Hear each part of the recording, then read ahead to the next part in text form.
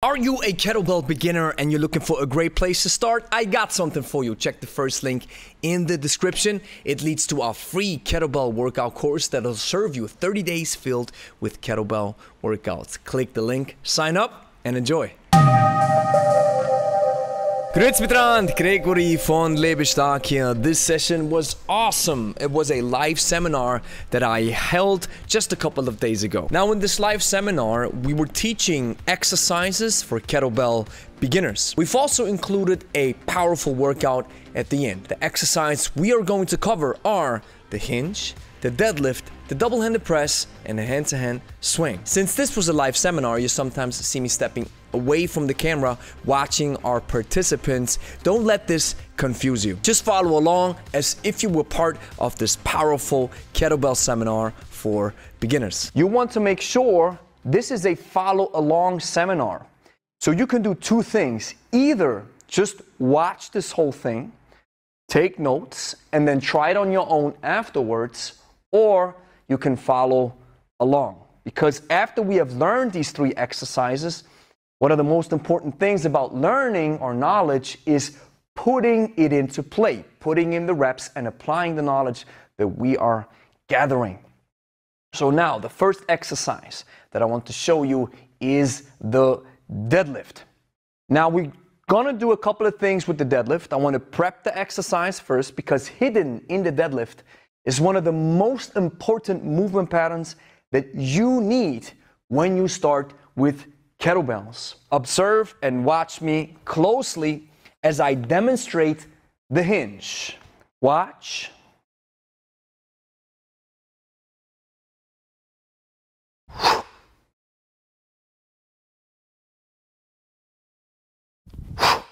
One more.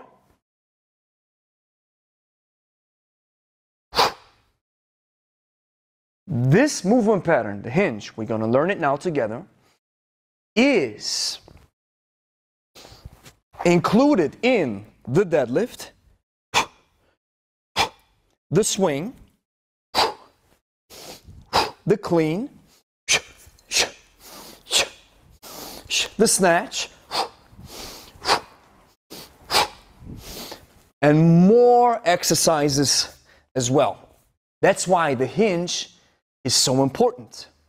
So let's try this together. We want to understand what it means to move the hips. So now what you want to do is make sure you step away from the camera so you can still see me. Make sure nothing is in close proximity. No kettlebells, no couch, no pets, no dog, no anything. Make sure you are free to move. So now I want you to do the following. Stand like me in front of the camera. Not on a frontal plane, but a little bit sideways. If you don't want to turn on the camera, it's totally fine. But try to follow me now. Stand shoulder width apart, straight posture. Now listen before we move. What happens in the hips? We push the hips forward. Watch, don't do it now. Just watch first. We push the hips forward, our upper body reacts, and our knees are unlocking. The knees are not bending, but they're also not completely straight. They are unlocking. Your knees, as well as your upper body, react to the hip. And as I'm in that position, imagine two things before you follow me. Listen. Imagine like you're getting ready like a ski jumper, ready to jump. Or imagine that my back has now become a table. So if I want to put an object on the table, I have to keep the back straight, not vertical, straight. So the spine has to be straight. And then once I come up, I'm not moving from the knees, I am moving from the hips. So now, try to follow me. We're going to do 5 reps. And after those 5 reps, you do 5 more, and then I'll be watching you guys, those who have turned the cameras on. Okay? Now try to follow me first, shoulder width apart. Are you ready? Chest up, shoulders back. Let's do it. Hips back. Go slowly. Go slowly. Now keep that bottom position. Now I'm looking towards the floor. My eyes are peeling the floor. My hips is back. I have a straight back, a straight spine. Now I come up. One more. Push those hips back. Keep that back straight. Keep that position. Come back up. That's two. One more. Push those hips back. Keep that position. Come back up. Two more. Push those hips back. Keep that position. Come back up. Last one. Push those hips back. Imagine your spine is like, your back is like a table. Come back up. And now relax a little bit. So now what you want to try is the following. Observe me first. You know now what's happening, right? As we push our hips back, I feel some tension going on right here. Now in order to do a deadlift, I want to grab the kettlebell right here. I can't grab it right now if I keep that position, so I have to bend my knees a little bit. Grab the kettlebell, push those shoulders back, and now I stand up. Boom. I'm pushing the hips back, dropping the kettlebell, coming back up, up, and back down. And as I'm bringing the kettlebell back down, I want the kettlebell to rest between my legs, approximately in the middle of my feet, not in front. So now practice with me a couple of reps whenever you are ready. It's 3, 2, we go very slowly. 1, let's do it. Push your hips back, and now we stand up, grab the kettlebell, boom, fully extend your hips. Come back down, hinge, bend the knees a little bit, bring the kettlebell back down. Now back up. One more.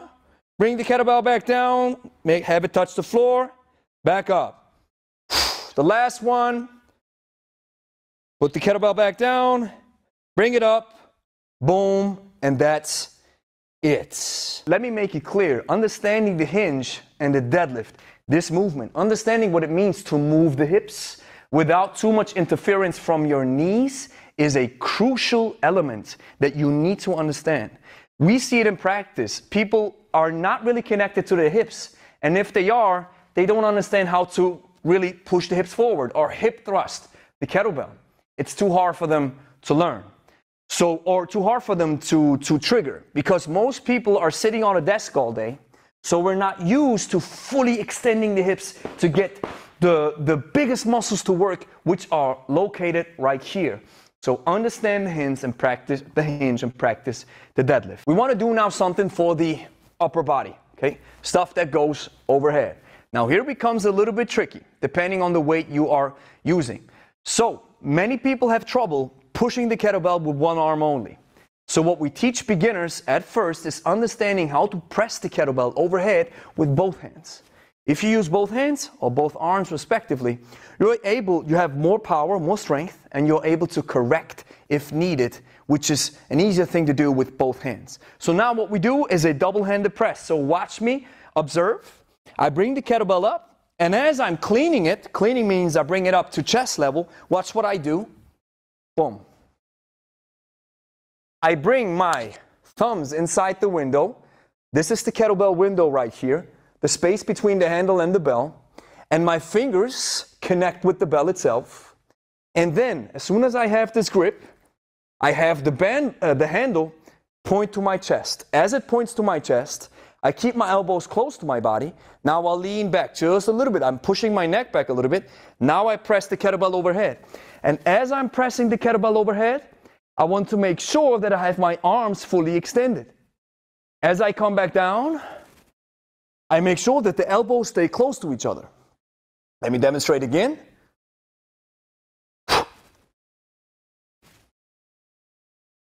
One more.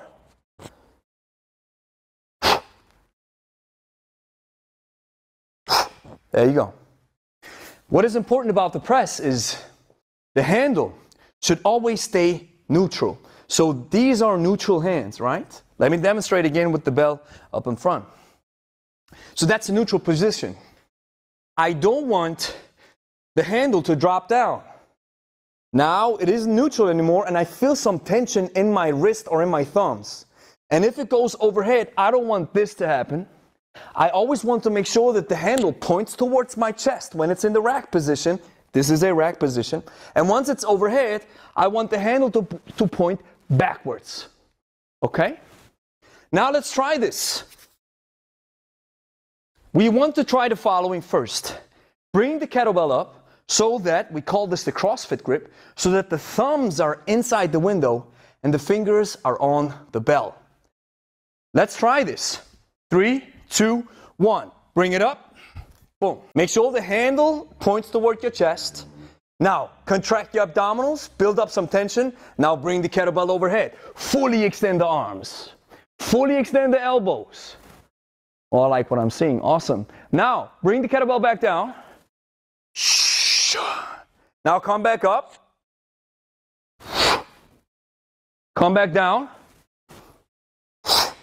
Now one more, bring it up, and I want to watch your extension. This is something that we always check when people come in here for the first time, and that is overhead mobility. And just being able to fully extend the arm. Now what I see and what I saw here as well is some people have the kettlebell up like this. And watch my elbows. These are not fully extended arm. The arm is not straight. The arm is still bent at the elbow. So I want to make sure that the arm looks like this. Okay? Full extension of the arms means that the biceps, the upper part of your arm, is close to your ear and that the elbow is not bent. These are not fully extended arms. These are extended arms. And as a result of fully extending your arms, it might be that you feel some tension around that area.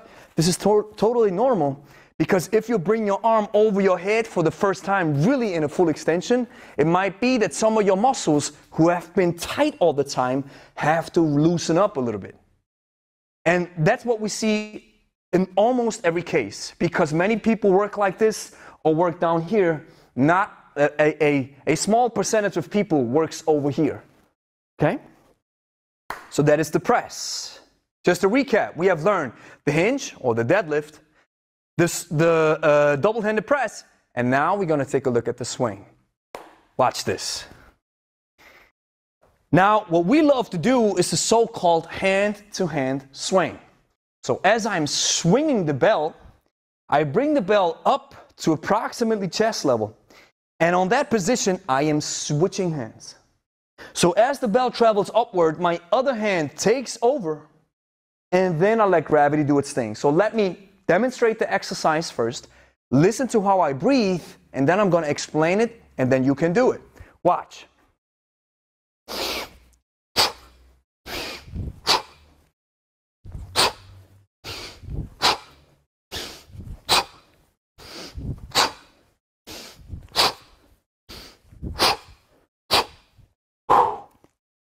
Always got to fix my earbuds. So, do you see what's happening? We have learned the deadlift, right? And the hinge.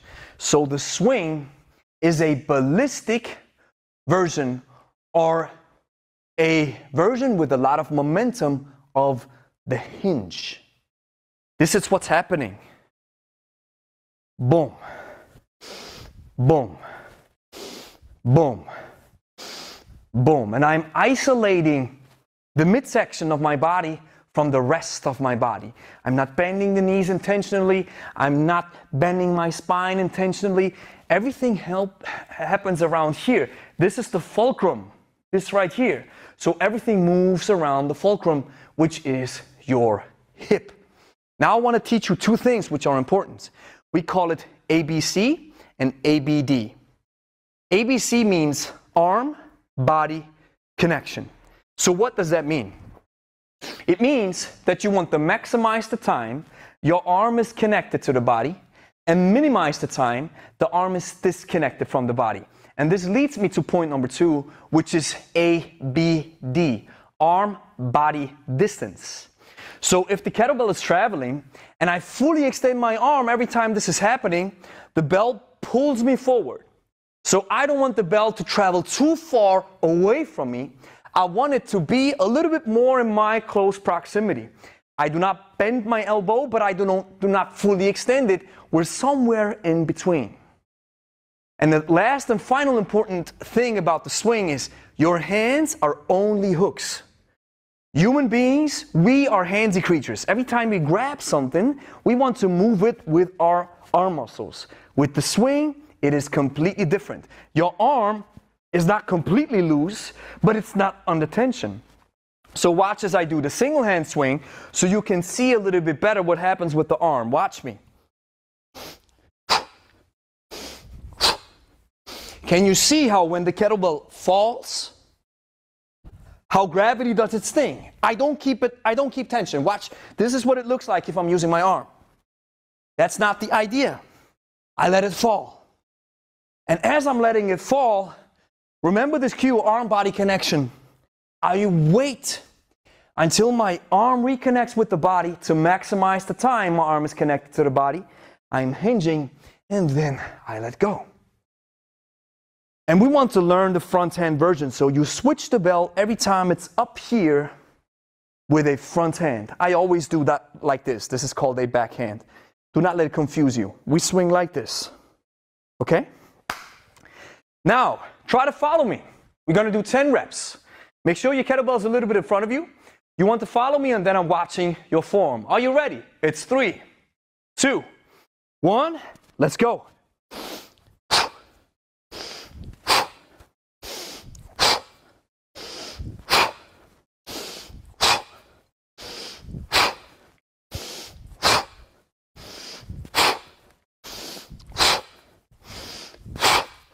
Park the bell. Okay?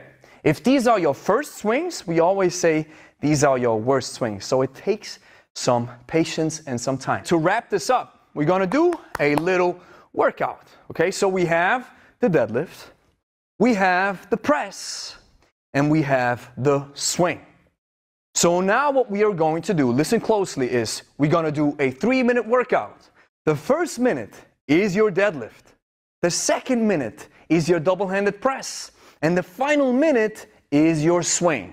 Now, it's very important. You go your own pace. If you have to put the kettlebell down, relax a little bit, or whatever have you, you do it. As the time keeps ticking, don't let it stress you out. You listen to your body, and this is how you act, okay? So you see the timer behind me? It says it's a 0 right now. So when I started with that 1 minute, we're gonna do a deadlift. So whenever you are ready, make sure you're hydrated. If you need to, grab a sip of water. Grab the kettlebell between your legs, and we start with the deadlift in 3, 2, 1. Are you ready? Let's do it. And what I want you guys to do is to move slowly. Move slowly. If we move slowly, we understand what happens in the body. Don't go too fast. And every time you end up in the top position, when your legs are fully straight and your body stands up or is fully erected, you breathe out.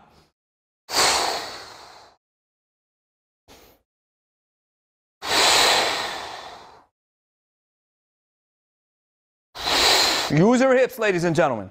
I am watching. Keep going. You have 20 seconds on the clock. Niels, way better, way better. Relax your neck, Niels. You can look down towards the... Ja, genau. Relax. Yeah, exactly. Genau. That's German. You look down to the floor and then back up. Awesome. Now everybody relax. Good one. Relax your arms. Breathe a little bit. Now we're going to jump into the double-handed press, okay? Remember, I'm demonstrating it to you again.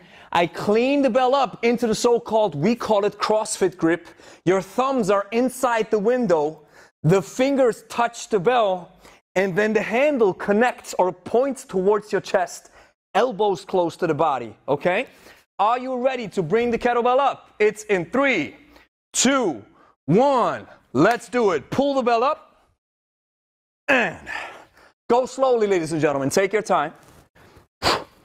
And make sure you control that bell. The handle always points towards you, or once it's overhead, it points behind you. Try to fully extend your elbows. Keep going. Go very slow. Go very slow. Yes, fully extend those arms. Fully extend those arms. Yeah, I like what I'm seeing, gentlemen and ladies. Good stuff. Hey, Matt's in the house. Awesome, Matt. Didn't see you. Haha, keep going. Yes, Niels, try to really extend your arms. Fully extend the elbows. Keep the arm, yeah, close to your ears.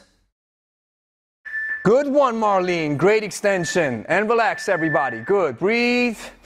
Take a breather. Now here comes the swing. Woof. Let's do this. Now with the swing, what I want you to think about is think about the movement first for the first couple of seconds. There's a lot of computing going on in your brain. You need a lot of RAM power. But the final 30 seconds, I like how Dan John describes it. You kick monkey brain off the ladder, boom.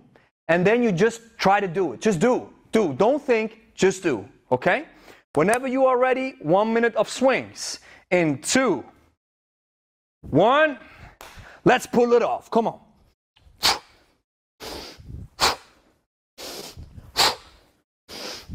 Make sure you guys keep breathing. And keep moving. Nice, that's better, Niels. Relax your neck, Niels. Relax your neck. Oh, good one, Marlene. Nice, Pato. Oh, look at these swings, Matt. Check, there's a lot of power, man. I love it. Okay, you have 20 seconds to go. Now, don't think, just move. Don't think, just move. Nice one, Jane. Bring it up a little bit higher. A little bit higher. Yeah, up to chest level. You guys are awesome. Keep moving. It's 5, 4, 3, 2, 1. Park the bell. Okay. Good stuff. Breathe. Now, as you can see, that's just a 3-minute workout. We have a deadlift. We have a double-handed press. We have a swing. So that's 3 minutes of work. If you're just getting started, you just take your time. Now you relax for a couple of minutes or whatever have you, and then you do these 3 exercises again. If you need more rest in between the exercises, if you can't do it unbroken means you try to chain all these exercises together. If you're not able to do it, who cares? You take a break, relax, and then you go at it back again, okay? If you have these 3 minutes and you're looking for a great workout, you do 2 to 3 rounds or maybe 4 rounds. You got yourself a 15-minute workout or a 10-minute workout, and you're done for the day. And if you want to upgrade it, you feel like, hey, Gregory, now I'm getting stronger, I like it, you upgrade the time. 2 minutes of deadlifts, 2 minutes of the press, 2 minutes of the swing, and you have 6 minutes of volume. And then that's what we do. Then we add 1 minute of break, that's 7 minutes of work, and then you do 2 to 3 rounds or 4 rounds or whatever have you. Here's the next step that I want you to do. Like the video, consider subscribing, and share it with a friend who's also a kettlebell beginner. And then I want you to watch this video right here. This is where I'm ranking kettlebell exercises from beginners to advanced to professional. This will help you to get a true understanding of the difficulty level of the various kettlebell exercises. Go watch it right now.